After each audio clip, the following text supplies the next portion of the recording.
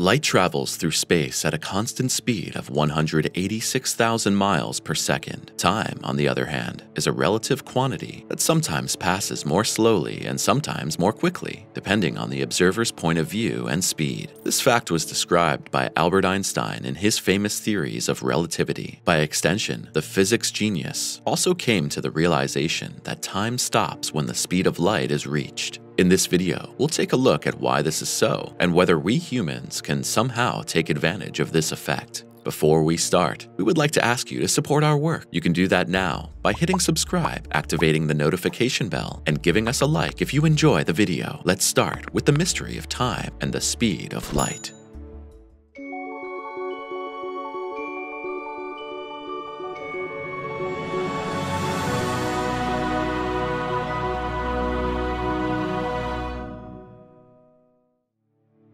Actually simple, right? The big question of this video, whether time stops when reaching the speed of light, can be explained with this simple sentence. On the level of light, there is no time at all. For a light particle, or in other words, a photon, which apparently travels through space with the speed of light, no time passes. The impression of time arises only on the level of the observers, or in other words, we humans. That space and time are illusions of the mind is a claim not only mystical schools make, but also the great physicist Albert Einstein, who came to the conclusion that the universe is not in truth what we think we see. In all his observations, time actually turned out to be one of the strangest quantities that we know of, even though we usually live with it in everyday life without giving it too much thought. The relativity of time. Let's now take a closer look at these theses. When light has traveled 1 light second, this second has passed only in the perception of the observers. From the point of view of the photon, no time passes. Basically, the particle does not even cover a distance through space. On light level, the whole space it crosses is shrunk essentially to zero. Now the exciting question is whether we humans can also experience a standstill of time when we reach light speed in a vehicle like a spaceship. Theoretically, yes, but practically, there are 2 hurdles here. First, we would have to achieve an acceleration of 186,000 miles per second. If we were then traveling at the speed of light, time would also stand still for us in the spaceship compared to the surrounding matter. The fact that it does not come to a complete standstill is simply due to the fact that a spaceship and a human body can never completely reach the properties of light despite the speed of light. Forces like the rest mass of matter, resistances, etc. remain. The second problem is that it's currently impossible to accelerate matter to the speed of light without consuming an amount of energy that approaches infinity. In plain language, this means reaching the speed of light is not possible using classical physical quantities and mechanical drives. However, this does not mean that humans will never travel at the speed of light or even faster. Scientists are currently researching ways to bend space-time and use negative or exotic matter to achieve acceleration by manipulating forces. Does light really have a speed then? At the photon level, time stops from our point of view. We cannot tell how a photon experiences time or if it experiences anything at all. Einstein found out about 100 years ago that the speed of light is the only constant and not relative quantity in space. However, the behavior of light in its smallest particles is again anything but constant. An important aspect of velocity measurement is also a relative and not a constant quantity. Time. Velocities indicate the distance that something, in this case a light particle, travels within a certain time in a measurable space. But also, space could be not as linear as we imagine it on Earth, and the calculations of physicists must always start from an edge of space. With respect to space, we don't even know yet if these boundaries exist. If you follow our videos often or subscribe to our channel, you probably know that the latest findings of the James Webb Space Telescope have found that previous theories of distance measurement based on light shifts in space are currently under scrutiny. Either there were mistakes here, or with the Big Bang Theory, or there really are galaxies which should not exist at all. On Earth, experiments showed that light spreads with a certain speed. However, at present, we know too little about the real nature and origin of the cosmos to know for sure if the observations on Earth also apply to every corner of space. If light has to pass through thin forms of matter, it slows down minimally.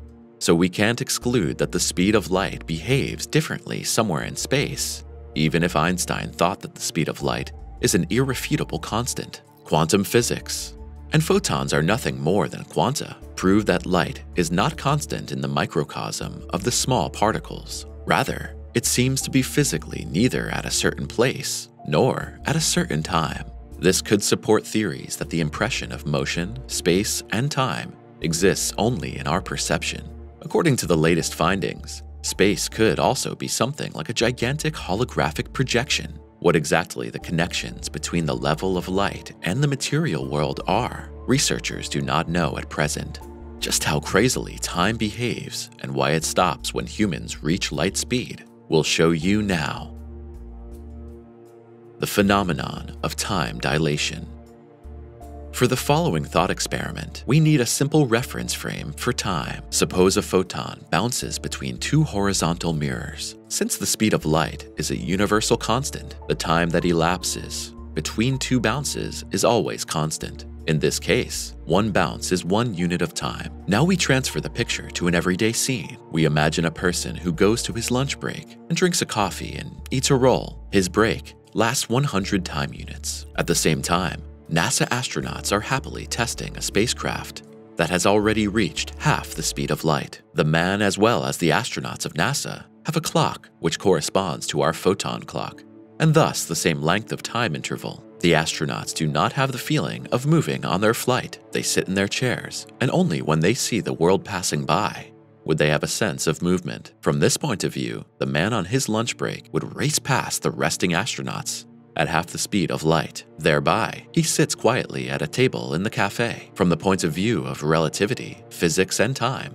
it's impossible to say which of the two views is the correct one. The time shift we are about to show you is real for the astronauts, even if in reality, the man is not moving at half the speed of light. The photon clock of the man in the cafe would also move with half the speed of light as seen from the spaceship. By the angle which then arises from the perspective of the spaceship and the speed, the photon would cover a much longer way between the two bounce intervals. So the time unit on the photon clock of the man is then further apart. Since the astronauts aboard the spaceship can only observe the events with their own photon clock, the time units would still match the initial image. The photon is moving up and down, and the amount of time it takes for this movement has remained the same. Since the speed of light is the same in each reference frame, the distance the photon travels in both clocks is theoretically the same. Nevertheless, the astronaut's clock ticks faster than that of the man in the cafe. If the man finished his lunch break after 100 time units, much more time units would have passed for the astronauts,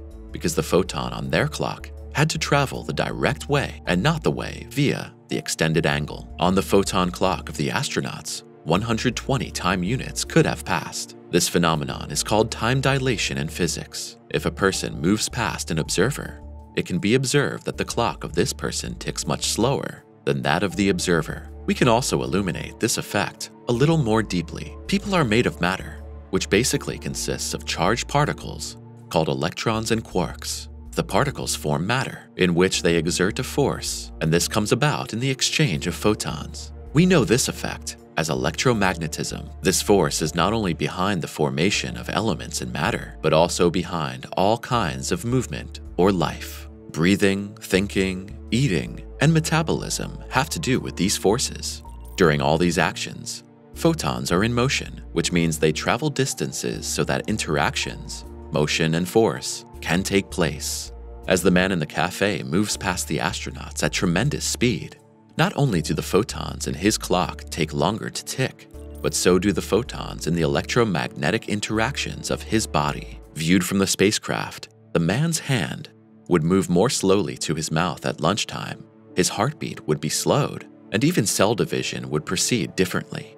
If the speed of the spaceship increases to the speed of light, this time delay would be so great that the man's heartbeat and breathing would come to a virtual standstill on Earth. Time and the sequence of events would be suspended. Meanwhile, not much changes for the man on Earth. His heart would continue to beat normally, and the next day, he would again be sitting at his lunch break for exactly 100 time units. From the perspective of the spacecraft, however, this phenomenon means that the man on Earth would age more slowly than the astronauts. Research continues.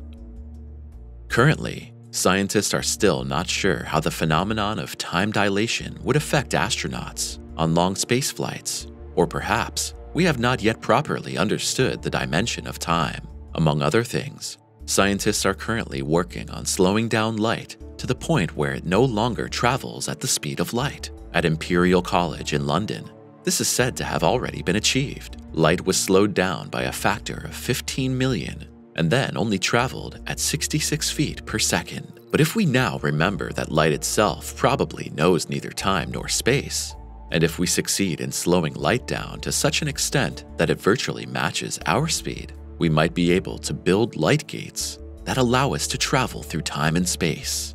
Exciting, isn't it? Now tell us what you think of the fascination of light and its possibilities. Do you also think that light could be the key to the universe, or at least to travel within the cosmos? We look forward to your contributions to the topic in the comments, and thanks for watching.